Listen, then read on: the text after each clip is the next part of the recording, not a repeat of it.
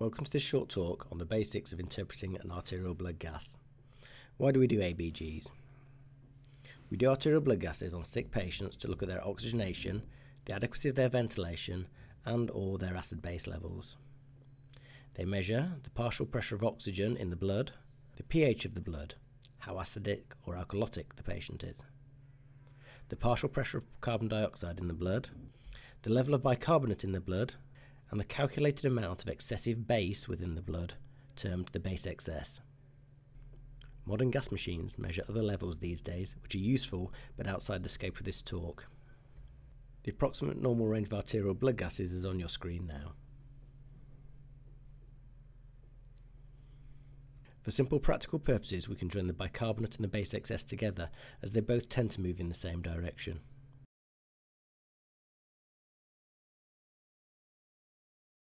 If the partial pressure of oxygen drops below 8, then we usually consider the patient to be hypoxic.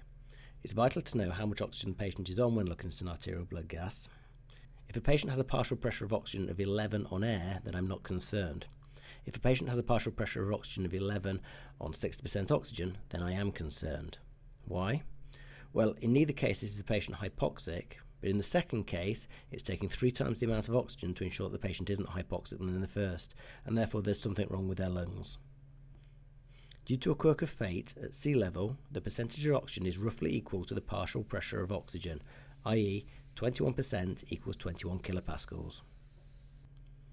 We call the gap between what the patient breathes in and the arterial partial pressure of oxygen the AA or alveolar arterial gradient. We would expect the gradient or drop-off between the partial pressure of alveolar oxygen breathed in to the partial pressure of arterial oxygen we sample to be approximately 10. If this gradient is significantly greater than 10, then it indicates that there may be a problem with the patient's lungs.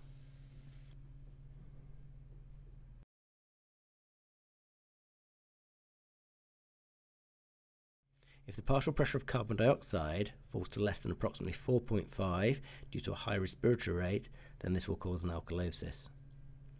If the partial pressure of oxygen rises above 6.0 due to a respiratory failure, then this will cause an acidosis. If the bicarbonate rises above 26, it will cause an alkalosis. If it falls below 22, it will cause an acidosis. Acidotic patients are far more common than alkalotic ones. If the partial pressure of carbon dioxide rises and the bicarbonate falls, then this will cause a mixed metabolic and respiratory acidosis.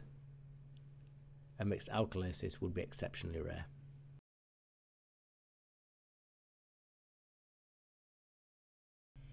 Since the body doesn't like to be acidotic or alkalotic, it will attempt to compensate for this by altering the component that isn't causing the acidosis or alkalosis. So for example, if the patient becomes hypoperfused for any reason, anaerobic metabolism will take place, producing lactic acid and causing a metabolic acidosis. The body will try to balance this acidosis by increasing the respiratory rate, blowing off carbon dioxide to try to bring the pH as close to normal as it can.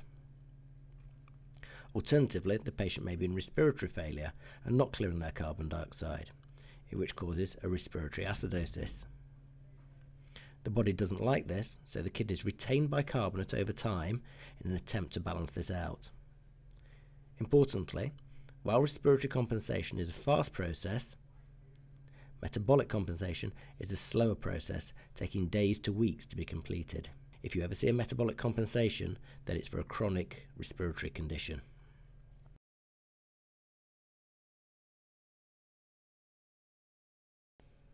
If you ever struggle to work out what's going on with an ABG, try and drawing this diagram and plotting the figures.